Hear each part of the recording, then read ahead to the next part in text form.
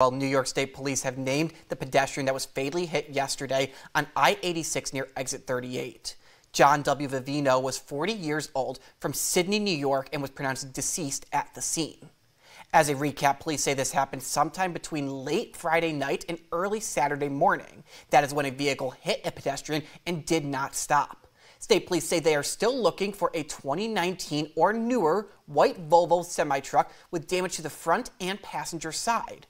I-86 westbound was closed on Saturday for an extended period of time while authorities investigated, but it was reopened early Saturday afternoon. So anyone with information is asked to call the New York State Police.